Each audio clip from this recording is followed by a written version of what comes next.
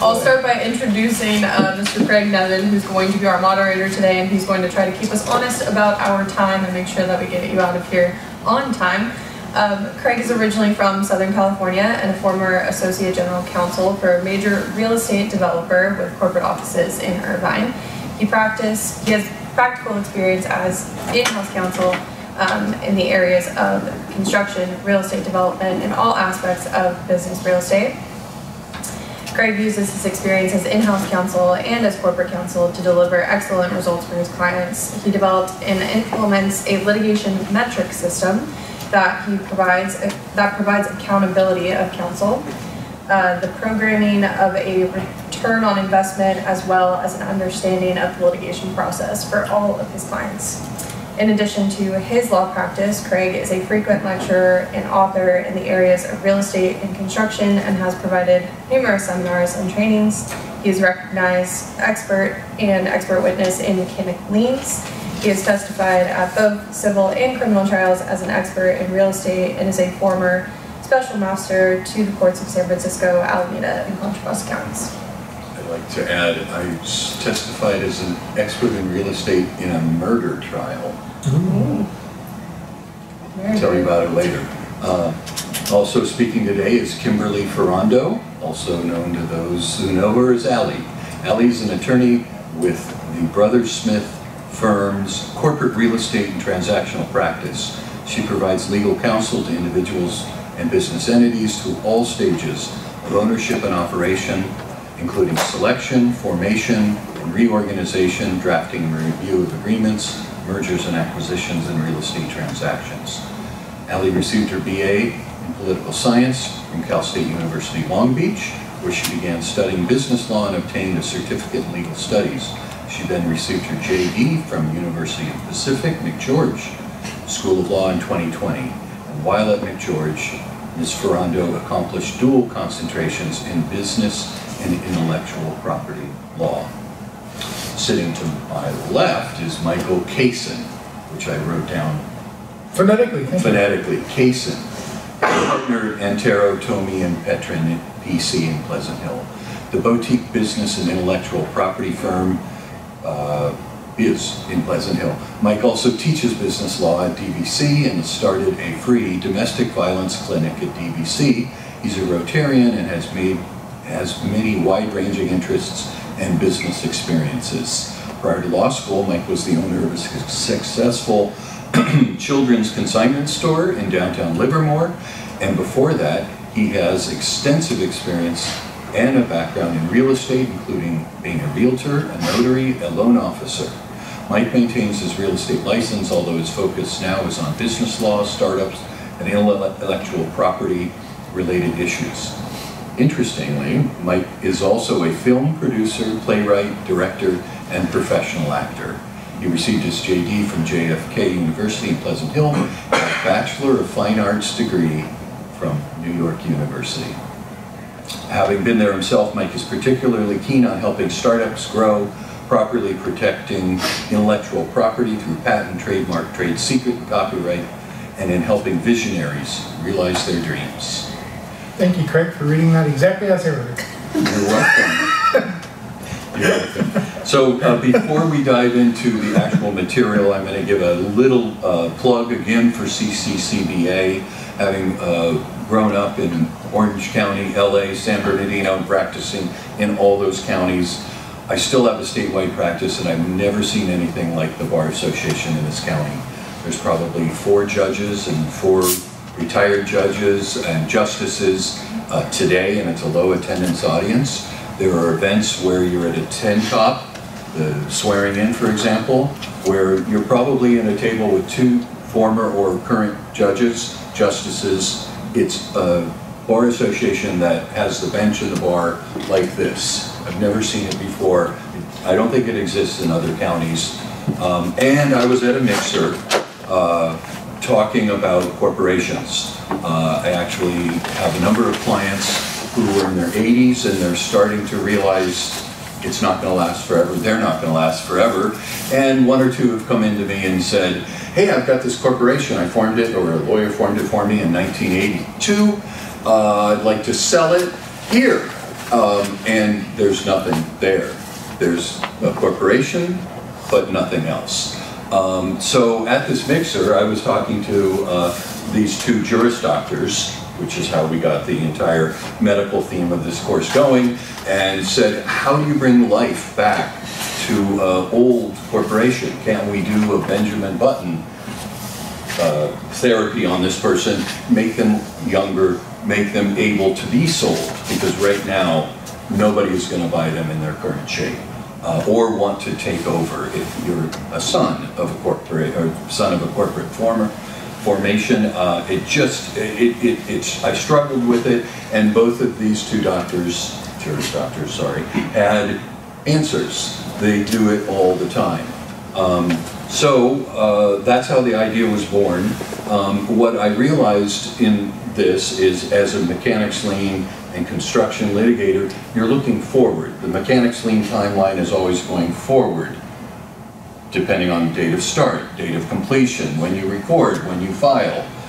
What these two doctors do is they look backwards, and you'll see the difference in what they do to triage and then treat. Get all the medical terminology down. These corporations that might not be in the best of health. So that's how that came to be, and before we dig in, would you give us, please, just a little bit of each patient that we're going to see? Absolutely. Of the 3 patients. So today we're talking about sort of 3 case studies, our 3 patients who are currently in the ER waiting for our assistance as these doctors. So today we're going to meet one corporation who's got a sole shareholder with the goal of retiring. We've got a nonprofit corporation who has entered into or is going through the grant process, and therefore is kind of risen concerns about their corporate formalities and their corporate compliance. And an LLC who 2 owners are getting divorced, and what is the fallout from those 2 members and their ownership interest. So those are the 3 that we're going to be talking about today. But we did want to start with just a general discussion of what exactly are corporate formalities. So we've divided these into those corporate formalities enforced by law and those enforced by the governing documents of the business entity. So we've got in our program materials a lot more detail, a lot more citations to code, which I'm not going to read you verbatim, but generally the California Corporations Code requires that there be annual shareholder meetings, that there be regular election of board of directors of a corporation, that there be meeting minutes from those shareholder and board of director meetings, that the corporation maintain accurate books and records. You are required to file annual statements of information as a corporation and biannual as an LLC. You are required to have at least 3 officers, those being the chairman of the board, the president, and the secretary, chairman of the board and or president, secretary, and chief financial officer. And for LLCs, we'll get into a discussion later of how LLCs differ from corporations, but you are required to adopt an operating agreement. And then in addition to all of the things that are required by law, there are also things that are just good business practices that you should have as part of your documentation, including when are the meetings, right? So the time and place of meetings are really important for corporations. Any notices given, right? So you have to notice your shareholders when those meetings take place. The number of authorized directors, you want to make sure that you have the correct number as per code section, and also who those members are, right? So who those directors are, super important. And then, are there any additional officers that may be operating that aren't in the bylaws or vice versa, right? So one of the things I like to do when I write my bylaws for a company is add a little section in the officers that add vice president. So it's in the bylaws, but we don't actually need a vice president as per the code.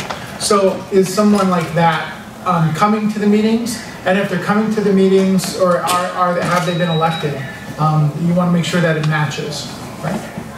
So it's low-hanging fruit, but why follow all these formalities? So the observation of corporate formalities as attorneys, we feel, is heavily important. Our clients may not feel the same and don't always love to do their corporate formalities, which is how we end up with the Benjamin Button situation, as we'll discuss. The first reason to observe corporate formalities is to promote good record-keeping practices. It also preserves what we often call the corporate memory. So this comes into play if you're ever in a lawsuit, you get a request for production of documents. Most likely, a lot of those requests for production of documents are going to be things like your minutes, like your bylaws, and you want to have those documents at the ready. But also, if you're going to sell your business, that due diligence period is also going to require you to produce a fair amount of documents. So to have those already in your corporate book, already organized, already put together, will help make that process much smoother. But the big reason that most people know is the preservation of the corporate veil. I told Mike and Craig that I have a friend that practices in employment law. She knows nothing about business law. She went and formed an LLC that she's going to have a side business with her friends, and she didn't consult me about it at all, which I was a little bit offended by, being that she knows what I do on a daily. And so after the fact, she comes to me and she's like, so, you know, I did this, and all I know is that I don't want to pierce the corporate veil. That's all I remember from law school, and I'm terrified of it. Well, in reality, piercing the corporate veil is a pretty hard metric to meet and a pretty hard thing to prove to get to the point where there is personal liability of your members of an LLC, your managers, your officers, directors, and shareholders. However, the failure to observe corporate formalities is one of those factors that could lead to the piercing of the corporate veil. So before I'm playing the emergency room supervisor, before I bring you your first patient, who in the room has formed a business entity of any type? Raise your hand, please. Ever? David's not paying attention, but I know he has. Who has ever had to do triage or treatment on a business entity? Right? All three of us. We got a couple. Okay. Dr. Ferrando, I'd like you to go down to, what do they call it in the ER? Bed number 2. There's a patient there. You've described him only briefly as a corporation. Yes. So we're gonna call this one, for all intents and purposes, our dated corporation, and this is kind of the best example of what we're calling a bit of a Benjamin Button. So this is a California corporation. They were incorporated in 1989. Their tax status is they've elected to be taxed as an S corporation. Their line of business is they're engaged in construction. Their ownership is a single shareholder. Do you want to take that? Sure. I'll let you take that. So real quick, for those of you guys who aren't familiar with the difference between a C Corp and an S Corp, a C Corp is taxed twice, once on the dividends earned and once on your personal, the dividends paid to you as an individual, so we call it double taxation. The S Corp is taxed as an LLC, or similar to an LLC, where it's taxed, it's a pass-through tax structure, so you get taxed on your personal income tax through a K-1 at the end of every year. So it's basically the best of both worlds, in my opinion, right? So you have the corporate structure, but you also have the S election. And the reason why I wanted to bring it up real quick, is because one of the things that I've come across often is an S Corp thinking that they're an S Corp, but they're not actually an S Corp, they're a C Corp because they never filed the S election. And so it's a 1 or 2 page document that you file with the IRS, basically saying that you're taxed, you want to be taxed as an S Corp. So it's something to look out for. Very important upon formation too. It's one of those documents that, because time-wise, I believe you have to file it within 30 days. 30 days of formation, or within, what is it? It's something like 45 days of the beginning of that tax year that you are requesting to be taxed as an S corporation. Don't quote me on that one, but it's certainly about 30 days after formation. So we have our... If I may, yeah. In the emergency room, you may have all the medical records downloaded, but before your client comes in, back to being a lawyer, what do you do to make sure that you get everything and can do a diagnostic? So we have now met our patient, the corporation, but our actual client is going to be this single shareholder. And first thing that we're going to do is have a consultation with this client. Upon this consultation, we're going to ask that they give us their corporate book, any governing documents, any shareholder buy-sell agreements. Obviously, in this situation with a single shareholder, it's unlikely that they're going to have a buy-sell agreement, but if you're dealing with multiple shareholders, any pre-existing agreements between those shareholders with respect to how shares are sold, transferred, and dealt with upon triggering events is incredibly important to look at.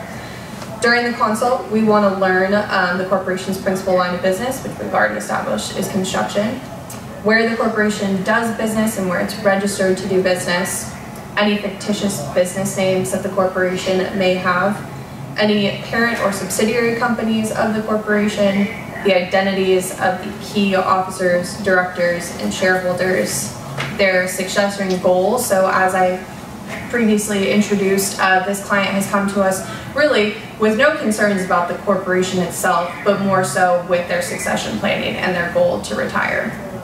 What do you do next? And lastly, being any pre-existing succession plans.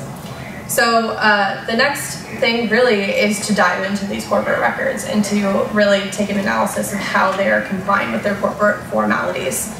And this is where we sort of get to our Benjamin Button analogy of you really don't know much about this corporation until you get a look at all their records. And on the outside, you know that it's been formed in 1989. It's been around for quite a while.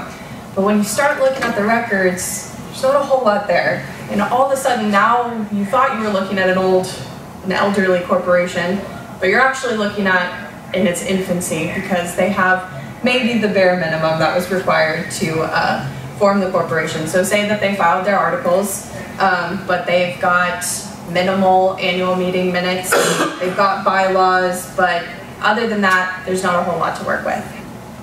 So I sort of think of doing a corporate review, a corporate compliance review, a corporate audit, however you want to refer to it, as going through the steps, what I think is chronologically. So I always start with the articles. I verify the date that the articles were filed with the Secretary of State. In their corporate records, I'm going to locate if they have any amendments to those articles and make sure that the articles were also, or the amended articles, were also filed with the Secretary of State. I'm going to verify the name of the corporation as registered with the Secretary of State, and I'm always going to note the number of authorized shares because that's going to come in handy when we're reviewing their stock certificates later on. For the bylaws, I'm going to pay attention to the principal office of the corporation, how many directors are mandated by the bylaws, when and at what frequency the meetings of the shareholders and the board are to occur. It might be that the bylaws spell out that they're required annually or quarterly, or that there's a specific date, say November 1st of every year is when the shareholder meeting is to take place. What officer roles are required by the bylaws, if there are additional roles other than those required by law. Bylaws, I don't know what that. What policies exist for vacancies on the board or in the officer roles, and I'm going to find any amendments that there might be to the bylaws. Then I'm going to look at the most recent statement of information that was filed with the Secretary of State. I'm going to verify the status of the corporation with the Secretary of State and with the Franchise Tax Board. I don't know about you, but every time that I look up a business entity on BizFile and I see a big red late date or a not good status, it's never fun, and so that's something that we want to pay attention to.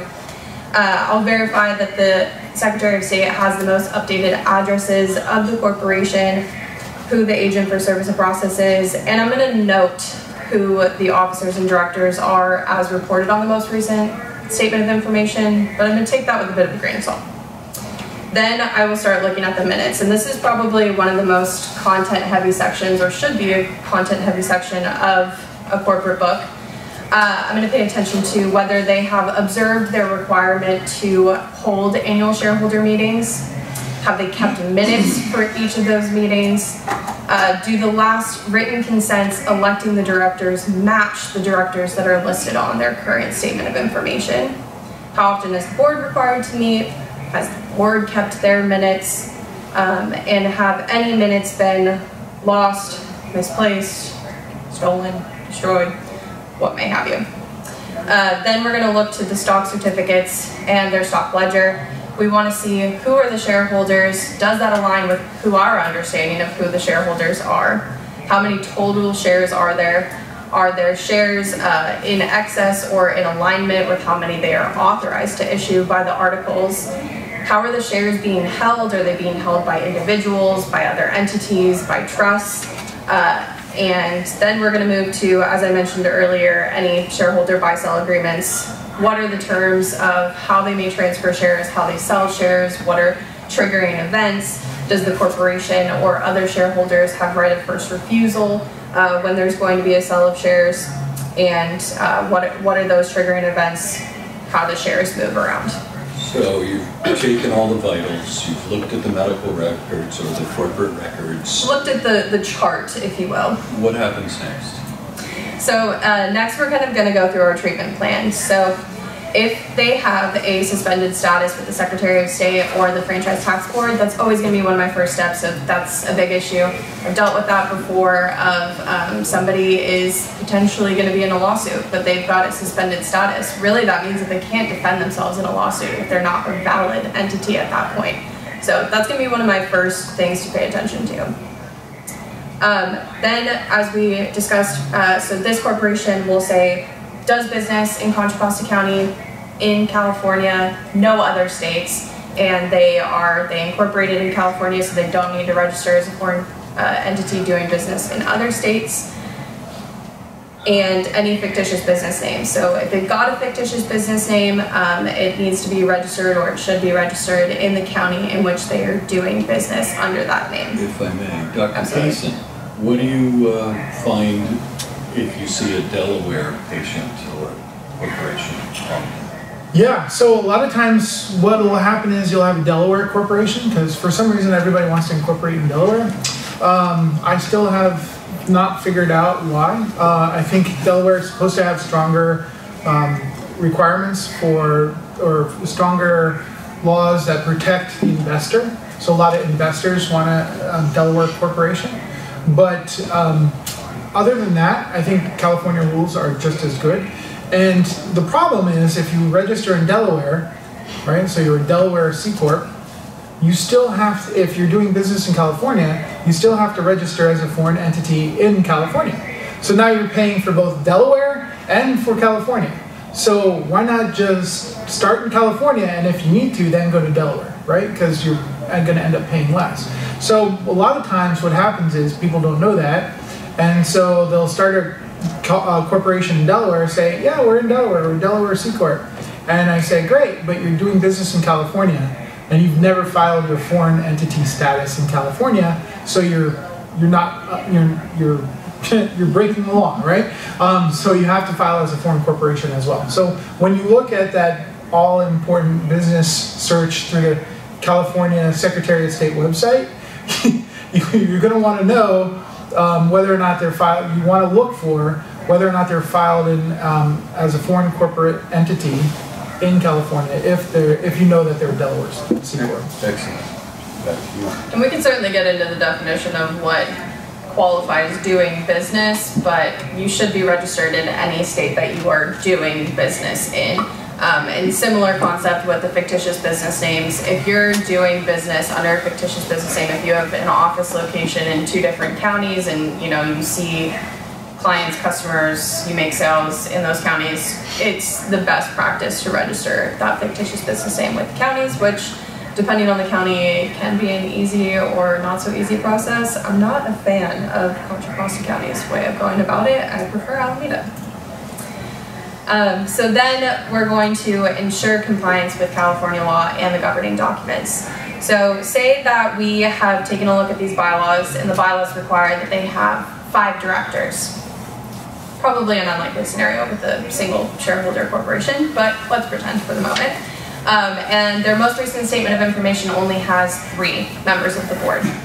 Well, that means that we have a vacancy on the board, and we now need to hold a meeting of the shareholders to elect directors to fill those vacancies on the board, or we need to do the opposite, and we need to amend the bylaws to provide for less directors so that we can make sure that they're in compliance with both California law and with their own governing documents.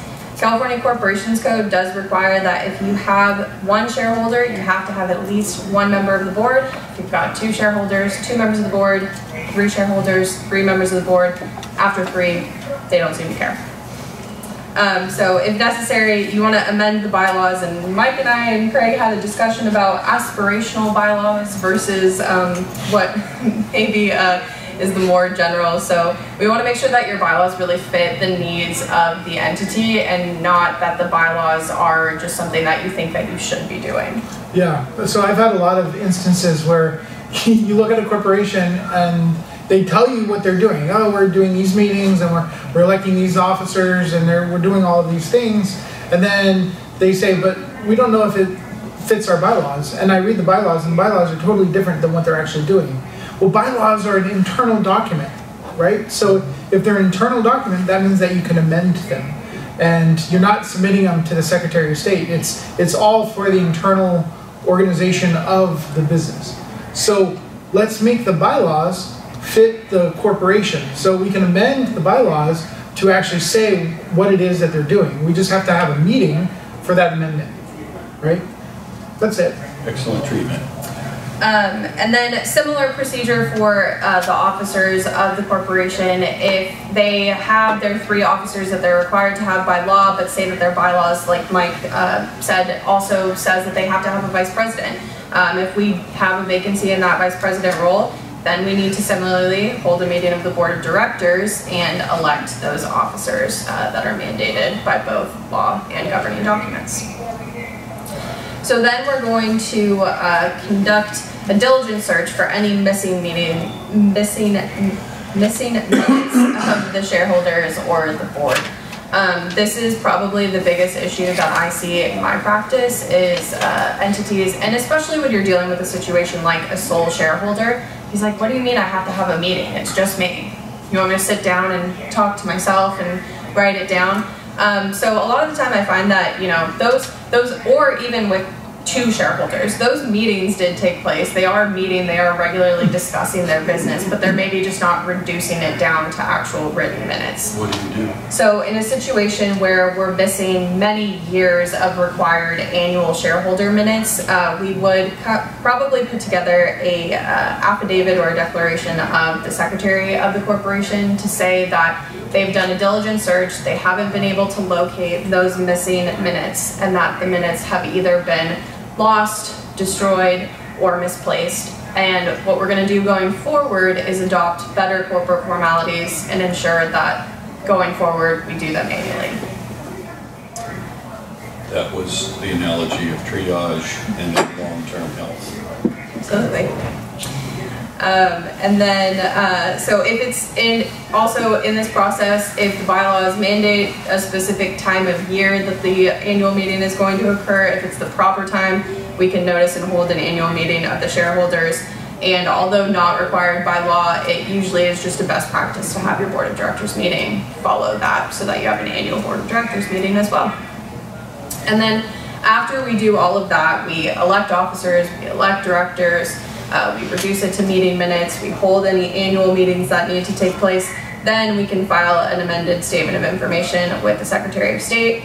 That will get us up to date, give the state the most current information, and then you don't have to do it again for another year, or until there's a change on the directors or the officers, at which time you should always update the Secretary of State anytime an address changes, anytime an officer or director changes. And it's free. So this patient It's not. is... It is. Absolutely. A Yeah, statement of information is $20. no, yes, that's true. So if you file an amended statement of information, Oh, you mean not the, okay. within a year Fair.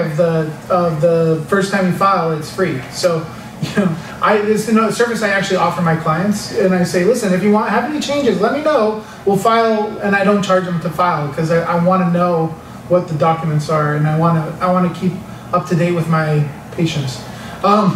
But it's a really good way. It's a really good offering. I highly recommend it to any business attorney because then people will be more inclined to call you.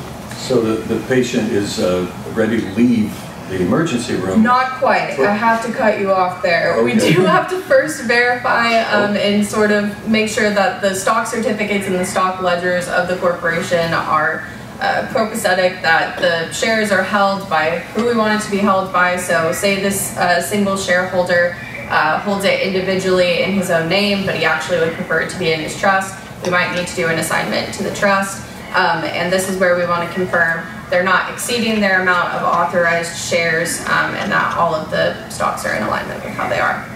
Thank you. Now, my final point, sorry. Now this patient is ready to be released from the emergency room, but you probably have a follow-up in a week to talk about why they originally came in. Yes, so they originally came in with the goal of succession planning and really looking towards retirement.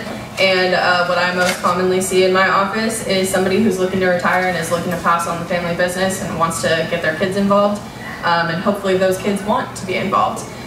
So then we can start looking at succession planning. Always kind of want to define what is a reasonable timeline for that succession plan, and then determine if there's going to be a transfer or a sale. You know, if it's going to children, are the children buying those stocks or are they gifting them? And so we're going to prepare any relevant documents that might coexist with that transaction. And if there's a scenario where that single shareholder, our original client, really wants to stay on and help with the transition, maybe we do something like we make that person a employee. We give them a nominal position and pay them a salary so that they can help with those transition efforts, but they're no longer the one running the show. But they're still there to help with the historical knowledge of the corporation and facilitate that transfer. What about if they're concerned about losing their voting block before they're paid by their buyer? So in that situation, we would probably recommend that we do more so a progressive buyout or a progressive gifting of shares rather than having them gift all of the shares or sell all the shares from day one and be completely out as a shareholder. So maybe we do a progressive plan where their percentage of ownership of the company is slowly reduced so that they still have a vote in order to elect directors and make decisions on behalf of the corporation. Can your voting ever be contrary to the amount of shares that you have? Absolutely. How do you do that? That would sort of bring us into the realm of having either a shareholder voting agreement, a buy-sell agreement, whatever sort of agreements between the shareholders, if multiple exist at the time, of how are they going to handle voting between them. Did you have another, I think we talked about this the other day, of another plan maybe for a restricted stock purchase plan? Go ahead. So another way to do it is a restricted stock purchase plan. So let's say the owner is selling and you want to keep them involved in the company for a while. What you can put in place is a restricted stock purchase plan where they get shares, or they get their shares basically back over a period of time. So let's say it's 2 years and they have 200,000 shares. So you do, what's that, 50,000 shares a year, where they get those back as long as they're with the company. Make sense? They give them by working. So they're working for the company, and as part of their salary or the part of their compensation. More of an earn out rather than a buyout. Exactly. It's an earn out. Yeah, that's a really good way to put that. So you by staying with the company, you're earning your shares, and most of these owners want to stay with the company that they built. So it's absolutely provides a lot of continuity as well. Yeah, that institutional memory is really important. Is there anything else in the succession plan that you want to point out? Obviously, always recommend working with an estate planning attorney in conjunction to this so that any trust and estate plans match up with this succession. I am not an estate planning attorney, but there is an afternoon session that I believe touches on this as well. It does. So, it sounds like patient 1 is in good health and now much better off. Ready to be transacted. We hope. Mike, why don't you move to patient 2? Cool. We have some details. So before we get into patient number 2, which is a nonprofit, does anybody work with nonprofits? So I'm not going to spend. So, and that's the answer I get most of the time is if you're a business attorney and you don't want to touch nonprofits because you're afraid of the tax implications, right? You're afraid that you're not doing it correctly, or you know, that you missed something, or you know, the liability is too great. There's a whole bunch of reasons that I've heard as to why you don't want to touch a nonprofit. But the truth of the matter is, nonprofits are great. I love working with nonprofits, and because they're doing something good. They're giving back to the community. They're serving somehow. And the biggest problem that I've seen with nonprofits is that what happens, so I work with a lot of boosters, right, school boosters, and what happens is the kids go away, the people who are in charge are no longer involved in the booster, and now the new people coming on board have no idea what's going on. So they don't, so I get this book, just like what Ali was talking about, that has, you know, minutes in it, but you can't find the records. Like, you can't actually find the tax ID number, or are they issuing a tax ID number, or whatever the case might be. And so it's really just going back in time and figuring out, all right, do they have one? And then if they have one, great. If they don't have one, then you got to fill out the paperwork, submit it with the IRS, and then you get one. And it's really that simple. So, but it's a lot of fun. And if you go into business law, and if it's something that you do, hanging your shingle out and saying, hey, I do nonprofit work too, I think it's a really rewarding area of this practice. Can you dig into the consult and the treatment? Yeah, let's do it. So patient number 2 is a nonprofit, and so the state of incorporation is California. It was in 2009. They say they're a nonprofit, but you don't know because you haven't dug in deep yet. They collect money for DNA research. Pretty cool. And you have an ownership board. Well, it's not an owner because it's a nonprofit. So, but it's you have a board of 3, and they come to you and they say, we don't have any idea. We've been around forever and we don't know what our status is. And they're looking for money, right? So a lot of nonprofits, they're trying to get money for grants, and as part of the grant process, they have to provide their documentation. Make sense? All right. So again, it's a lot like what Ali was talking about. You have to dig deep. You have to go back through their corporate records, and you have to see, well, what's in their corporate binder, what documents have been filed, do they have a federal tax ID number? That's key, right? So the IRS, when people say I'm a 501c3, they don't really know what that means.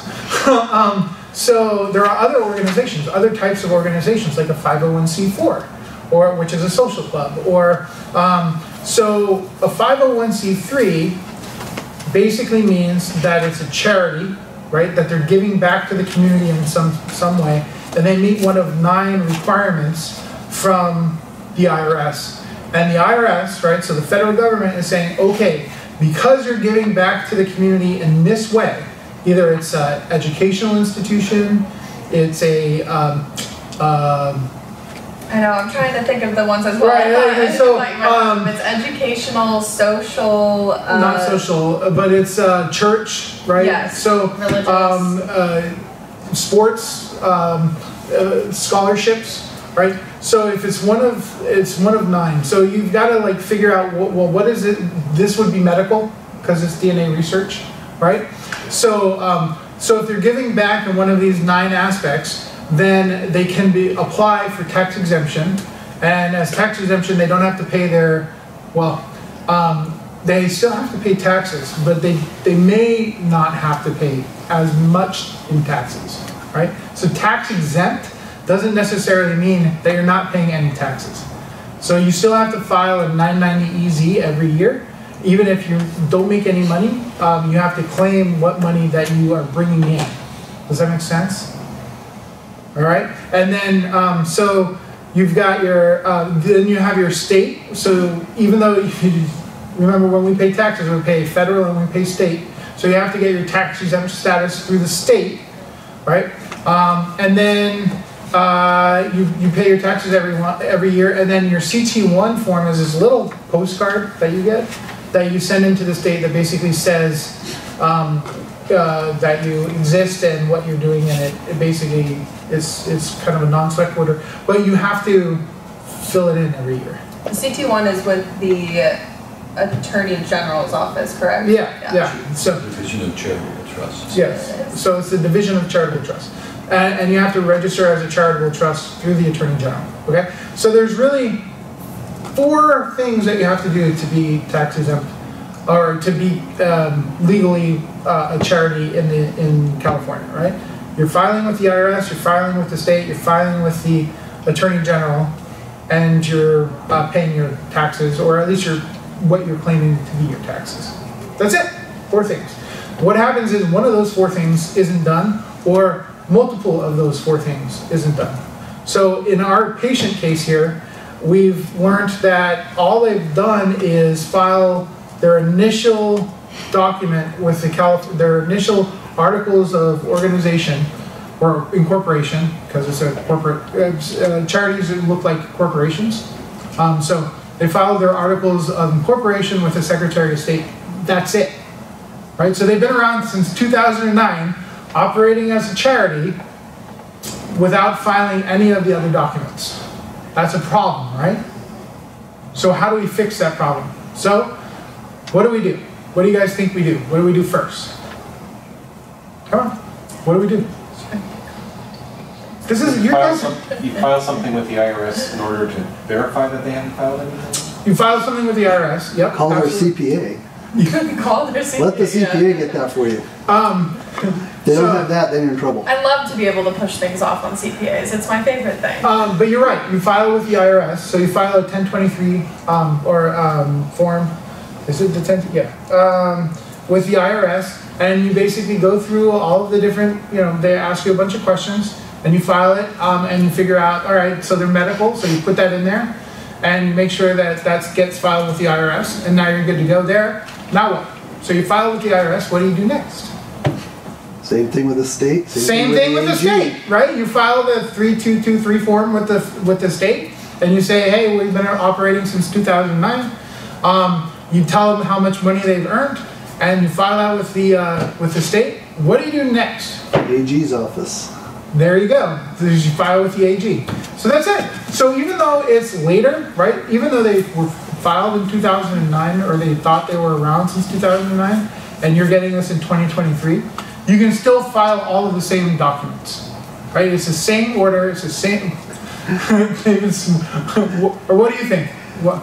Well, if they haven't filed the proper tax requests in the beginning, they may owe a bunch of taxes to the IRS, and then the exemption would be forward going. It's not backward looking, depending on what they've done. That's true. So you do have to get the CPA involved, and they have to file. Which causes other problems, because if a donor donated money assuming they could take a tax deduction, you've got to contact all your donors. True.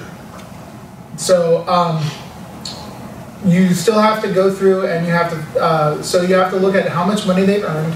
You have to talk to their CPA. Fortunately, like the organizations that I've worked with, if that there was one that was just like this, except it wasn't a DNA company, but and they never tried to collect any money, right? So it wasn't an issue, because we just filed all the back taxes, which was 0, and we were good to go. But yes, if there's money involved, right, and all of the donors believed that they were sending money into a charity and it wasn't an actual charity, then you have to inform the donors, let them know, and then it's retroactive for up to a year. So then after you've dealt with any tax issues and you've gotten the CPA involved where they should have been, what sort of differences do you find in corporate governing documents, if any? What do you do internally? So, so for the documents themselves, you still need your bylaws. So, right, the internal document that says how it's run. In the bylaws, because, like I said, the problem is that everybody kind of goes away at the same time, and then new people come in at the same time. One of the things I would recommend is to do a staggered board. So you have one group of usually 2 serving for 3 years, one group of 2 serving for 2 years, right? And then, so you have the 2-year term, they term out after 2 years, so you have 2 people remaining. right? Because they're serving for 3 years, and then you elect those new 2 people for the next 2 years. So now every term is a 2-year term, but every year you're electing new people so that you get the institutional memory from the years before. So that's a really good trick in order to keep the institutional memory going forward so that you don't have everybody terming out at the same time, and so you have somebody who remembers what was done. And can you amend the bylaws to do that? Yeah, so just like a corporation, I mean, Ali nailed it, right? So just like a corporation, you can amend the bylaws at any time. It's an internal document, right? So you can always say, this is what you guys are doing, let's make the bylaws fit what you're doing versus make the business fit the bylaws. So anecdotally, I actually did a corporate compliance review of a nonprofit recently, and their organization is for the purpose of education for, I believe it's like pre-1700s events, and so they do recreation events, and they gave me thousands of pages of documents.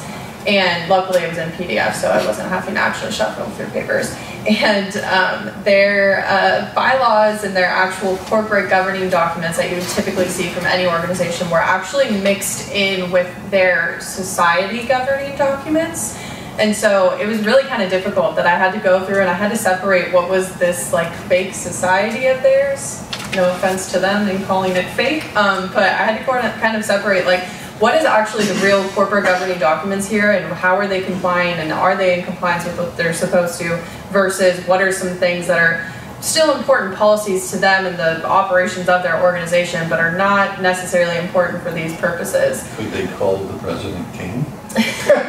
You know, I learned many a title that day. I was reading about society seneschals and other titles that I prefer not to remember, but no, it was very interesting. It was probably the most interesting corporate compliance review that I've done, but it was, my recommendation to them was certainly that, you know, you really should keep these documents separate. I'm not saying that they're not important documents and they're not important to how your organization operates, but if we're really going to focus on your corporate governing documents, this is how they should be laid out, because they also have a lot of conflicting ideas in those documents. They had one document that would say this, but that would contradict their original bylaws, and so that was kind of what brought them in the first place, was they had a member that raised that they felt like the board wasn't complying with their policies. I had one that was, they brought in their constitution, right? So they had a bylaws and the constitution. Yeah, and I said, theirs was called the Corpora. It was very interesting. I was laughing at it. I said, you don't need a constitution. This is an organization. There's nothing in any rule book anywhere that says you need a constitution in order to operate a business. The only document that I would say that's not required by law for nonprofits, but that's a best practice, is a conflict of interest policy. It's something that you already have to disclose to the IRS when you apply for your exemption anyways. But if you already have to come up with that policy, you might as well make it an actual policy to adopt by the entity. It's actually like on the IRS's website that they highly recommend that you adopt one as well. So that's one of the only documents that comes to mind for me that is a difference between a nonprofit and a regular C or S corporation in regard to governing documents. So Ali, let's say in bay number 4, there is a limited liability company as opposed to a corporation. What are the differences between the patient and bay 4? Absolutely. So obviously we're talking about corporate formalities, and most of this applies more towards corporations, so what you mostly think of when you think of corporate. But we did want to throw in a section about LLCs, just how they differ, and quite honestly, most people usually really prefer LLCs for this reason, because they have generally less formalities requirements, and as I like to say, less paper. So you don't have the same annual meeting and minute requirements. Most of your actions by either the members or the managers, depending on how they've elected to be managed, do not require written proof of that action. But you are still required to maintain accurate records. So the LLC, upon its organization with whatever state that it's being organized in, will have to elect whether they are going to be managed by its members or by a manager or multiple managers. So we always want to look to the articles to figure out how they're managed. But really, if they are manager managed, those managers, depending on the operating agreement, are given pretty broad authority to make the day-to-day decisions of the LLC without having to reduce it to a written consent or meeting minutes. I think I just heard something odd. They're not required to keep minutes, but they must keep accurate records. Yes. How do those jive? So, if something is voted on, it's not put in the minutes because they're not required to have minutes. It's perhaps why I'm afraid and move away from LLCs. Books and records certainly are a large category and an umbrella term. So in LLC's case, it just doesn't happen to include minutes or written consents in the same way that corporations do. There is, in the California Corporations Code, in the revised Limited Liability Company Act, or as other people call it, RLCA, a full list of the documents and accurate records that the LLC is required to maintain.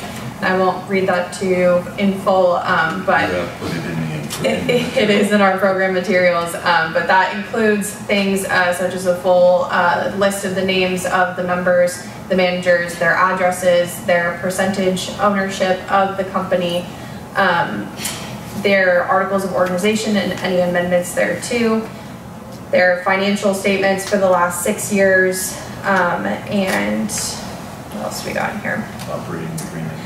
So their operating agreement is a little bit of an interesting concept. So California law requires you to have an operating agreement, but it doesn't necessarily need to be written. So if you have, You're going on the thunder on the next one, man. Later, but if you have an operating agreement, that is a record that you should keep in the due course of business. And then for the actions by statute, there are a couple of actions that require the vote of all of the members, and that is regardless of whether you're member or manager managed. For those that require the vote of all the members pursuant to California law, those are the types of things that you should reduce to a written consent and put in writing to evidence those decisions.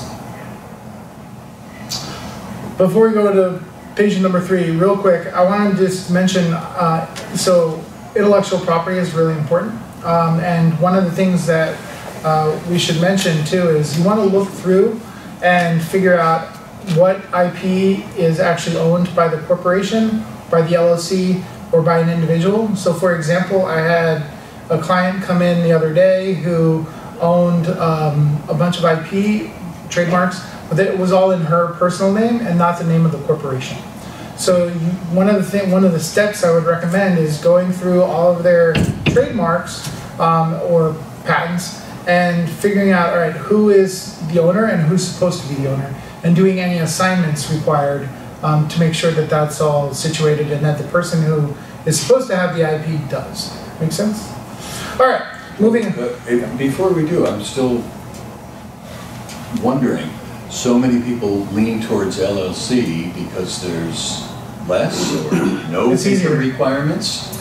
I think that's a reason. I think largely, in my experience, people choose an LLC typically for the tax benefits more than anything. I don't know if that's your experience, Mike. I utilize LLCs a lot for holding companies. So any type of real estate holding company, it's you get better tax advantages. Also investment holding companies. And then I do a lot of film stuff, so entertainment stuff. So what I like to do is structure those companies where you have an S corp for the managing member, right? And then that S corp then holds a large percentage in an LLC for that ends up being the production company. So and then so let's say the S corp owns 60% of the LLC, and then they can ask for investors for the other 40% of that LLC. So now that LLC is separate and you get double protection. It's a really good way to hold a movie entity. And then you can also have that S corp or that corporation own other movies. So you have one corporation that owns several different productions, each one is its own separate LLC. Now, if anything goes wrong with one LLC, or that LLC goes bankrupt, or there's some sort of issue, it doesn't affect the other companies. And same with real estate, same kind of structure. So in your practice, because LLCs are less paper, do you find that they're more decrepit, or do they look away from the requirements under 17.701.13? That's what I find, that they were told by their incorporating or formation attorney, it's less paper, and the attorney or they never get to the maintain I actually records. don't find that it was made by an attorney. Yeah, I find it was made by a CPA who... I find that it was made just by them themselves filing their own articles. Oh, see, no, usually so I find that it's, well, yeah, that's true. So 50-50, I would say. I think if you have an attorney, or if somebody has really drafted the formation documents to set you up for success from the start, it's very easy to maintain an LLC, and it's much easier than a corporation, because a corporation requires at the minimum those annual minutes, annual meetings, and those more thorough records. I think in LLC, if you have a good operating agreement in place, the only thing that I find, and that maybe I think Mike might want to touch on more, because we've had some conversations about it, is their capitalization tables and the percentage of membership interest. I personally really hate when LLCs issue units, which is kind of the equivalent to stocks for corporations, because then you end up, I've had to issue 0.125 of a membership interest percentage just to make the capitalization tables line up, and that's always a headache. It's not a cap table, it's a membership. Their membership matrix, or whatever you want to call it, kind of their equivalent of a stock ledger. That's one of the reasons why I always recommend an S corp, because the S corp is taxed the same way as an LLC. If it's not, this is the way I look at it. If it's not a long-term asset, you want to do an S corp. And because it's taxed the same way as an LLC, and you get the benefit of shares. Shares are much easier to distribute than anything else, because with LLC, you have to rewrite the operating agreement. It's a pain in the butt, right? Anytime they want to bring in any type of investor, they got to rewrite everything. So why do that? Just do an S corp, issue shares, and then when you want to bring somebody new, you just issue more shares, right? And David, you're shaking your head at me. Well, for investors, the S corp limitations cause problems, because you can only be a U.S. resident, a U.S. citizen, or another S corp to hold the shares. So. Yeah, but how many do you do? Well, I mean, that's true, but otherwise, the only real big difference is for bankruptcy and creditors' rights, which can be a huge differential between the corporation and the LLC. Yeah, agreed, but in my practice, it seems like most of the businesses that come in are small businesses. They almost always go S. Yeah, and they always go S, and it's because of the benefits, because it's taxed the same way as an LLC. If it's a bigger corporation, one of the first things I ask my companies that come in is, are you trying to bring in investors? And if so, are they foreign investors? And usually the answer is no. I might have a few friends or family. That's about it, and I'm doing something small. I'm a construction company, or I'm like a flooring company, or whatever it might be. And in that instance, then I usually say, well, let's do an S corp. But if they say, oh, I'm a tech company and I'm looking to expand and grow, or I get my client through incubators that I go to and give lectures at, then I'll usually say, all right, so we're looking for money, where are we looking? So you're absolutely right, 100% correct. I didn't think of that. All right, so let's move on to the next patient. So this was a real case that came in. So Sarah owned a bakery with her husband Mark, and Sarah ran the bakery. She was the managing member of the bakery. It was an LLC, so she had all of the control over the bakery. And Mark and Sarah decided to get divorced. And so now Mark wants a piece of the action, right? So he said, hey, it's community property. I'm also on the LLC, and I should, Sarah can continue to work and do all the work, but I am going to take a cut. So what do you do during the consult? So the next step is we look at everything. So when was it incorporated? Well, it should be incorporation, it should be organization, but so when was it organized? Wait, You want to go back to that? Sorry. yeah. So we know that it was in California. We know it was 2017. We know it's an LLC. We know the line of business, which is a bakery, multi-member LLC, meaning more than one, right? That's another reason, going back to your original question, or a different question, was if it's a single member LLC, and there's only one member and it's the member manager, it's really easy to do, and you can do it right on your individual income tax. It's like super stupid easy. So if it's one guy and you don't think that they're going to be able to keep up with all the corporate formation and documents, single member LLC is the way to go. All right, but this is a multi-member LLC, and it was Sarah and her husband are both on it, and it's manager managed, and the manager is Sarah. And we're talking an even 50-50 split between Sarah and her husband, correct? Correct. So it's not an outside manager, but a Inside. And you don't call it a member managed. She's a member managed. She's a member and she managed it. Okay. So, Well, they would still have to elect on their articles. It would say that they are managed by one member, managed by one manager. It just so happens that that manager is also a member. correct. Thank you. It would only be member managed if it's managed by all of the members of the LLC, so they all have an equal right to manage the business and operations of the LLC. Correct. Thank you. So we got all the documents. Do exactly what Allie does for the corporations. We go through everything, kind of pick it apart, figure out what's legit, what's not legit, and in this case, there's no operating agreement.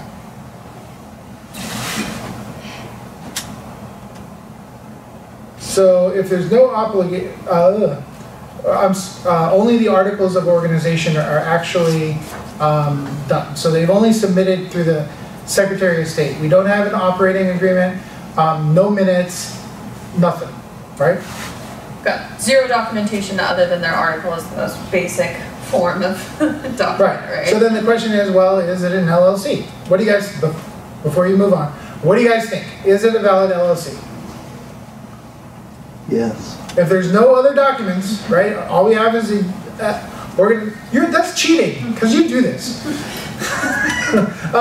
So, what do you guys think? Some people, you're shaking your head. Yes? What do you think?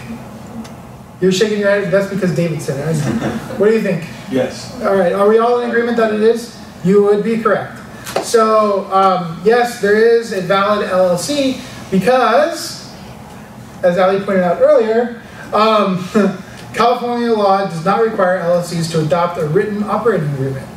Now, doesn't mean that there isn't one, right? It could be oral, but in this instance, it sounds like Sarah and Mark said our agreement is that we have an LLC and that Sarah's going to do literally everything for it and Mark's going to hang out. right. Orally agreed to that. So then what's the solution? It's a code agreement. It's a code agreement, yeah. You've adopted all the rules that are in the code, and that's your operating agreement until you vary them. So we call those the default rules that are found in ROCA. It's our second to last bullet point. Yeah, 17701. So by default, there's an operating agreement, and it's, like David pointed out, it's a code agreement.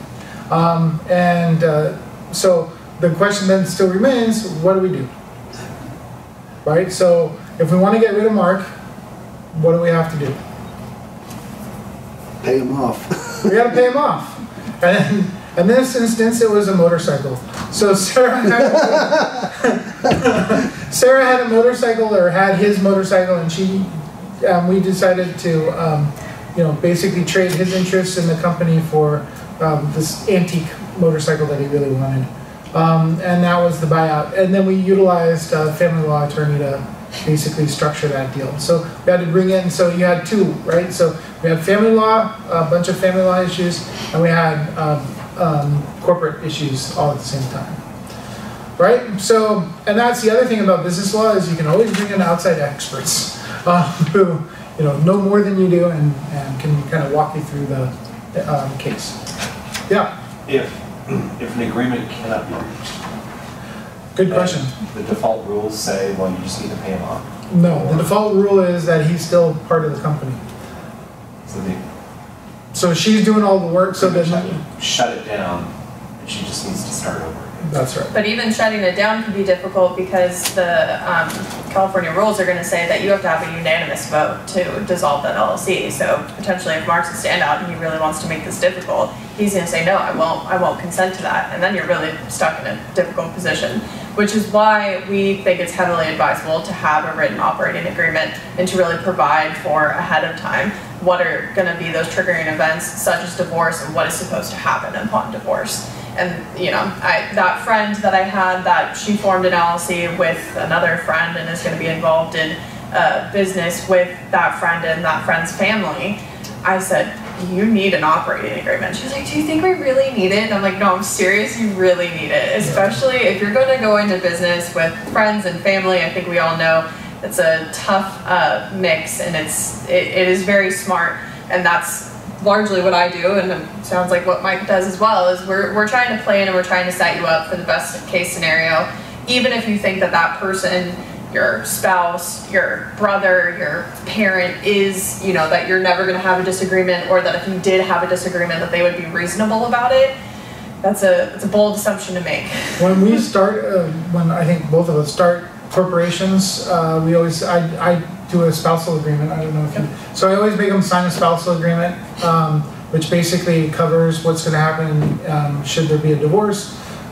So when you start the corporation, you get to make those decisions, right? You get to kind of dictate what happens and how it's going to happen and what documents your client signs. But this Benjamin Button analogy is, what happens when you inherit or you get these clients where nothing has been done, but there's an issue? And one of the, do you get corporate divorces? I call them corporate divorces, where you get two people who are like, you get an LLC who, so I had this one LLC come in and they said, I own 70% and my partner owns 30%, and I want to make sure that I get the 70% because we don't like each other anymore and we're going our own way. Corporate divorce, right? He gave me all the documents. He literally threw the documents on my desk kind of thing, and he's like, this is all my stuff, go through it and tell me what I need to do. Okay. I open it up. It's LegalZoom. And nothing is signed. Not zip, zero, zilch. There's not one signature on any page.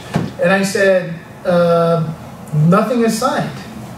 It's like, well, I'll sign it now. I'm like, it's too late now, right? Your partner was supposed to sign it too. So he ended up giving them 50%, and they ended up going 50-50.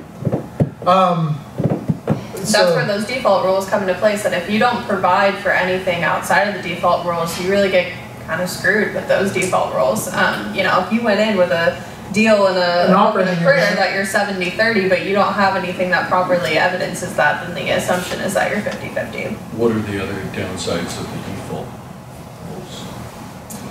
I mean, the default rules are obviously created to operate, and they're not necessarily bad, but they're just very general. And so they don't provide for the nuanced situations that you commonly come across with your actual clients in actual practice. Especially, if you have, say, an entity is being formed and your client is really the person that brings the experience, the knowledge, the this, the that, but then they needed the money to get it funded, so they have a partner that comes in that's really just the money. And they don't enter into an operating agreement, they don't provide for anything other than the default rules, well then your client might kind of end up in a bad position, even though they're the ones that have done the majority of the work and have made the business what it is. By presumption of law, they're going to have an equal ownership and an equal revenue sharing to that person who came in and maybe gave them $10,000. So 50-50 ownership, what does the default say in terms of management? I believe the default management is member managed. I'd have to look. I can't recall off the top of my head. I believe that the default rule is member management. So then that also means that if you don't elect a manager, that all of the members of the LLC have an equal right to manage the LLC and to make decisions on behalf of the LLC. And especially if you're in a situation where it's only 2 members, that can easily lead to deadlock so quickly if there's only a 2-person vote. And if you don't have an operating agreement to tell you what happens in the event of deadlock, then you're also kind of stuck, and then it becomes really hard to get any business done or anything done. True downside. So after, I think, let me go back real quick. So, Mike, after you get the buyout done and you get all of those documents through, and now Mark's gone and he's happy with his miniature motorbike here, what do you do going forward with Sarah and her LLC? So you rewrite everything. So you got to basically go back to the, even though it's still a continuing business, you basically rewrite the bylaw or the articles. You make sure that she has 100% ownership, that Mark signed off on everything, that everything is official. You tell her that if she brings in anybody, she actually ended up bringing in her sister. So basically she got rid of Mark. In real life. She got rid of Mark, and then she brought in her sister, and it's a real thriving bakery in Brentwood now. But she brought in her sister, and then she gave her sister 50%, but we made sure that we put it all in writing. We made sure that there was an operating agreement in place. She calls me every once in a while, and we do her meeting minutes. Even though you don't have to, as an LLC, it's highly recommended because you're supposed to still be responsible for good corporate record keeping. So we'll do her minutes. If she makes any big purchases, she'll call me and she'll say, do I need to resolve? And I'm like, well, not really, but let's do it. Never hurts. Never hurts to over-document. It hurts to under-document. We file her statement of information every year, and she's a lot happier. I think a big part of that is getting rid of Mark, but still, and that's one of the things that I would really push. So for you guys who want to do business law, this is really fun. Like, I don't know any other type of law where it's non-adversarial. I mean, in some instances, yeah, it's adversarial, but really, you're helping these young entrepreneurs, these young business owners, try to get into, or who are excited about what they're doing. They're coming into your office because they're excited about something. There's a positive energy, there's a positive vibe, and you get to help these businesses become businesses. You get to help these people create their own personal wealth. It could be generational wealth, or become, job creators, right? Where they're bringing people in, and they're really excited about it. So it's fun. This is a fun area to practice in. I have a really good time. I really love what I do, and your clients become your friends. Sarah and I talk regularly. Like I have. Is her name actually Sarah? No. Fine confidentiality. Yeah.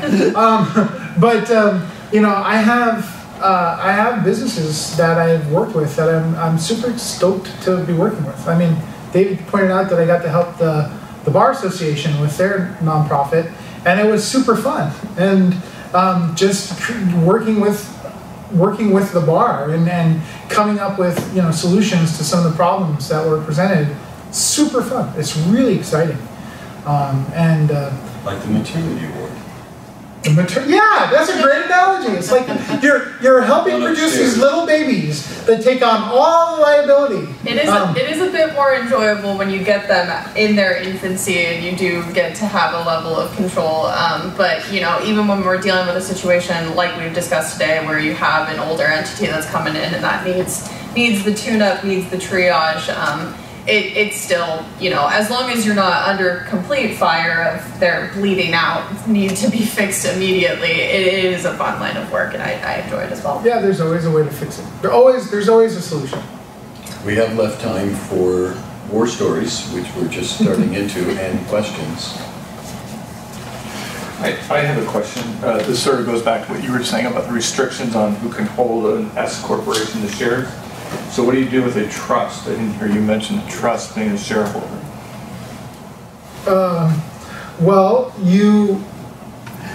I haven't actually come across that situation. Yeah. So you can have a an estate planning trust, so your standard, you know, trust, revocable trust can be a member. If you get into the more complex trust, you can't. There is a special S qualified trust that can be formed. I don't think I've ever seen one. Normally it's just, you know, folks have gone out, they've gotten their estate plan done, and you move the stock into it, because if the stock isn't in it when they die, it has to be probated, which means the probate attorneys just go into court and they file a Hegstead petition, which puts the stock into the trust, and then it flows through the trust. But I guess the short answer is that you can. You can, correct. Keep your stock in. As long as it's just your standard revocable. If it gets something exotic, chances are probably not. Is an irrevocable trust and able to be a shareholder? Generally, no. Well, not in an S. When you die, it's irrevocable. So. But you have a period of time where that trust can hold on to it to transfer. It doesn't automatically disqualify it, but if you're holding it and you keep it in the trust as like a generation skipping, I think it can cause problems. Great question. Thank you.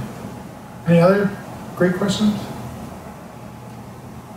How do you deal with the new Secretary of State's website? It's a pain in the butt when you don't have the new entity information and your client can't remember who it is that actually can access the website. I've run into that a few times, and my contact that I would be able to call up has moved on to a different department, and he would like log in and just add me in, and now I don't have that.